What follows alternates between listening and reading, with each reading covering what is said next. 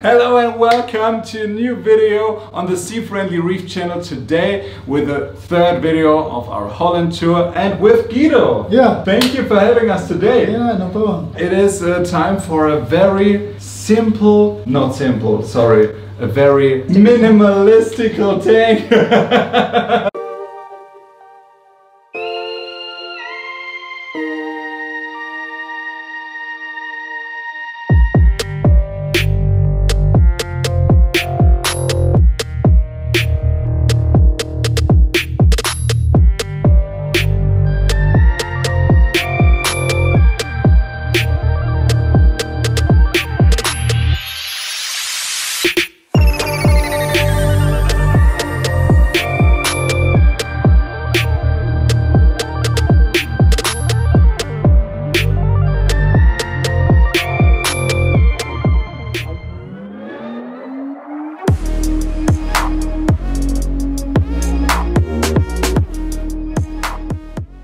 I love that because we are talking about a 250-liter system. The total system is 250. Absolutely nice, with a few SPS corals, huge sand port inside, and I would say that we have a closer look. It's a tiny tank. It's not that easy to have you and the tank in the focus.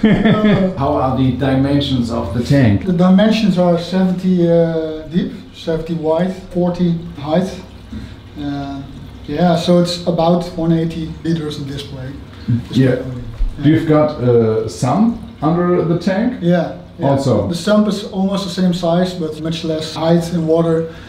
So total is 250, I think. Nice. The sump is the same size as the tank. That's what I like. Yeah. More water volume is always better, they say. So absolutely. Yeah. Absolutely. You're right. That was the main idea. So I wanted to get as much water in the tank for the system I liked, because I really like nano fish and smaller stuff. So I didn't want to get a very big wide tank. Is that your first tank, or do you have got some experience before? No, it's a third. The first tank was about was really small.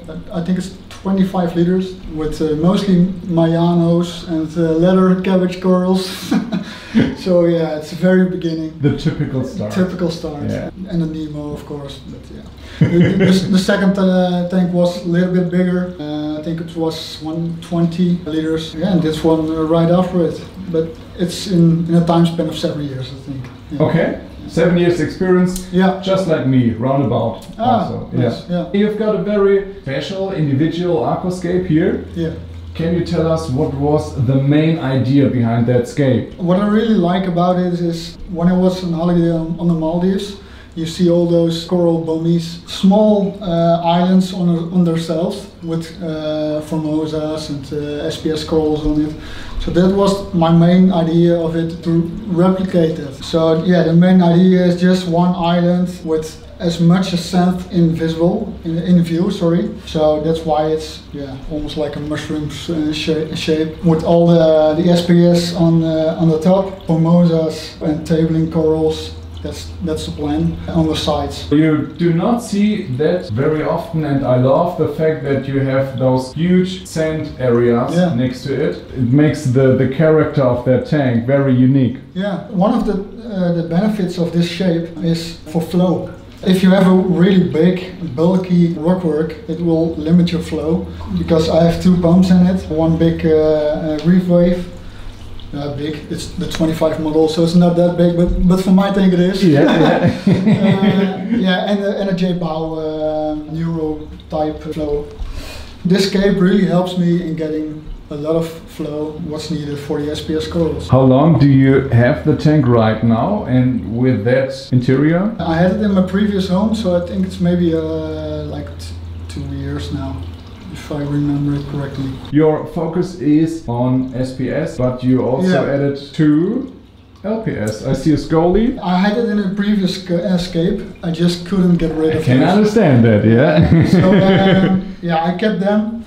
And in the back, I don't think you can see it because it's really at the back of the scape. That's a branching goniopora. Ah, okay. Yeah, so that's a really special coral, but yeah, it's in the back because the main focus is really the SPS corals. And the huge goniopora in red and the... It's getting really too big almost. I can That's why I put it all, really in the corner, because it was stinging all the SPS corals. Really. So big.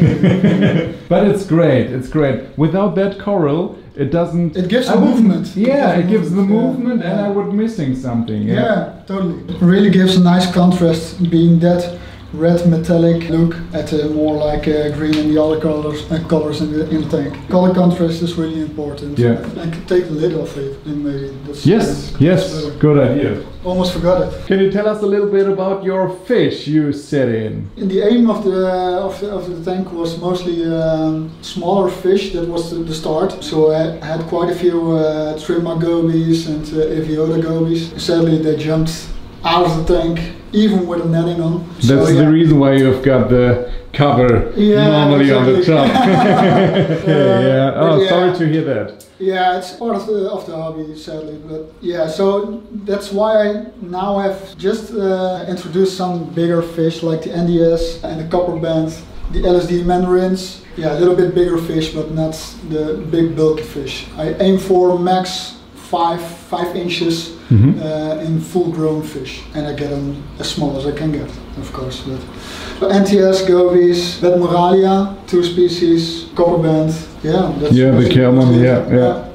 And a Tomini tank, almost forgot that one. Yeah, I saw him. Your copper band, Kelman. Does it eat frozen food? From day one. So nice. It's very lucky, I think. It doesn't eat dry food. But frozen, it eats it a lot.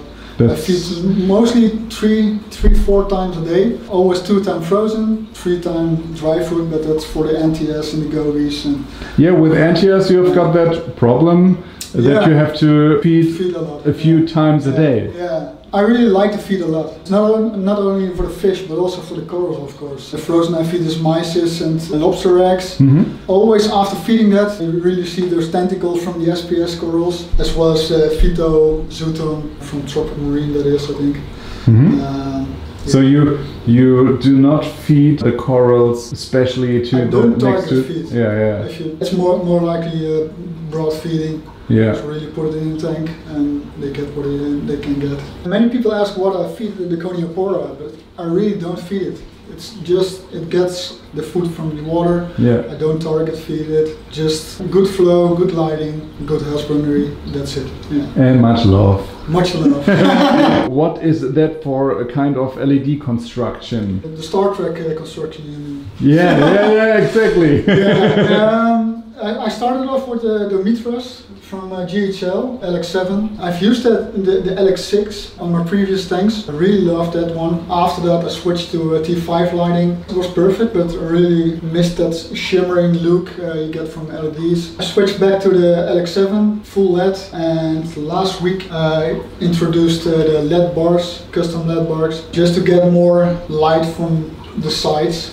So I really hope it's getting more color to the sides of the corals. Some of the SPS, the Formosas, the Joker exactly, is starting to give shadowing to other corals. So I don't like trimming it, I don't like fragging it, so I'm really trying to get as much light from the sides with just LEDs. Especially with that huge mushroom stone in the middle, it is difficult to get enough light from both sides. You really see the light is more reflecting from the bottom towards the underside of the rockscape. That helps us also. You've got some plans with that tank in the next time? My focus last month was mostly on getting nice corals, just to get more balance in the tank. Because if you have mostly rock work and not much corals, getting the balance is hard, I think. Mostly, especially for the elements you can test with normal test kits. You do have ISOP testing,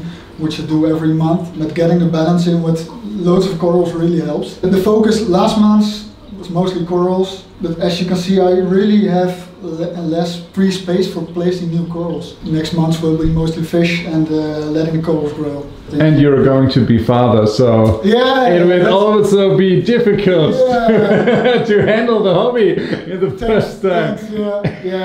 Like in 2 weeks I'm getting a father, so my time will be limiting, I think. I can imagine. I see a very huge skimmer for that little tank.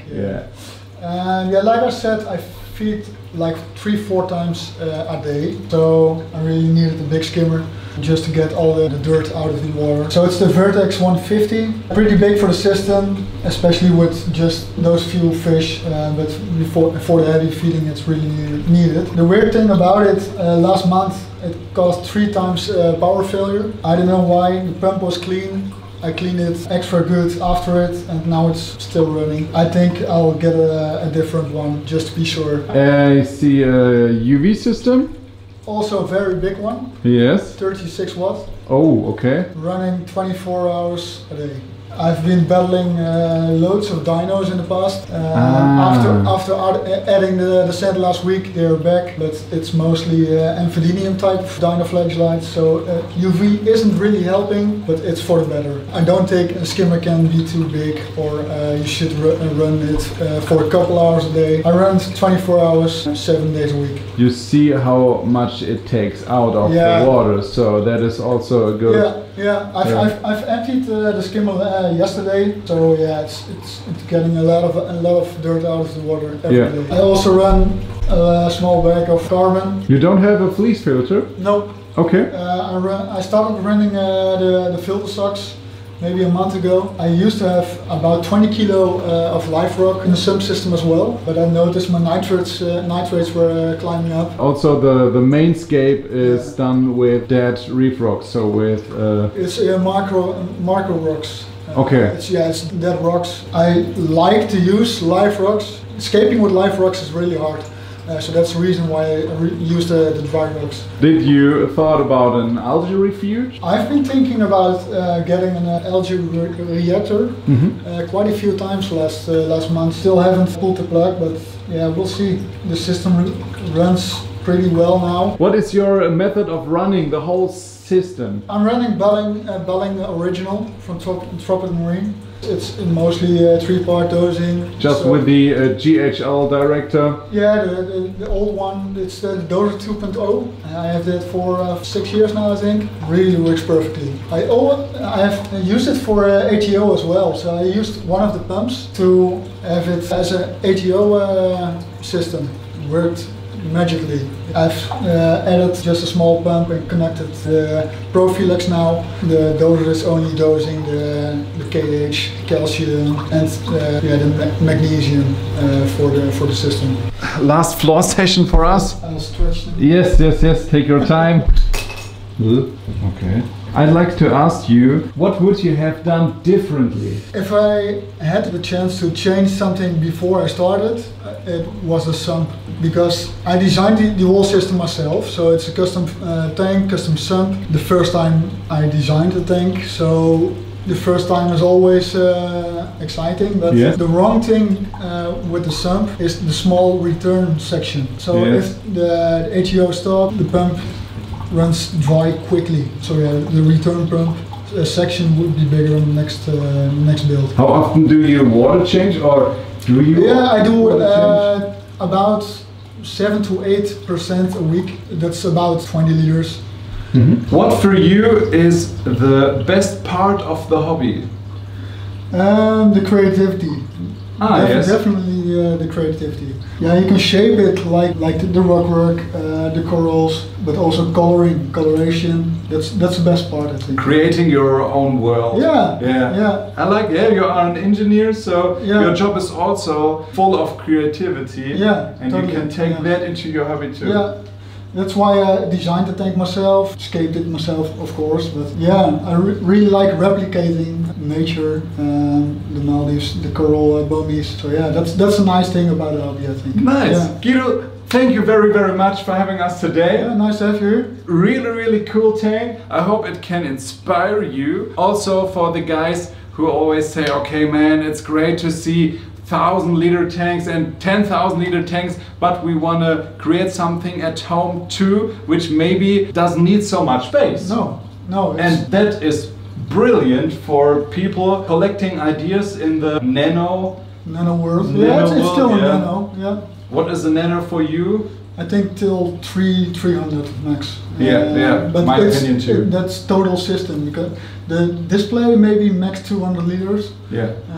I think it's more related to display volume. So yeah, this one is 180, still a nano. Yeah, but then you've got the fresh water guys, and they said, oh man, 250 liters is not a nano. 20 liters is a nano, so yeah. But there are coming some nice algae tanks with less than 100 liters. Really cool style, really cool. And in my opinion, this is the only way to set up a working nano tank in salt water. Yeah, totally. Yeah, I agree. Yeah. Nice, man. Thank you very much. Feel free to like this video, follow. I'm gonna link Guido's Instagram page also in the video description, that you can check out some updates. Yeah. And yeah, thank you very much. See you next week. Ciao.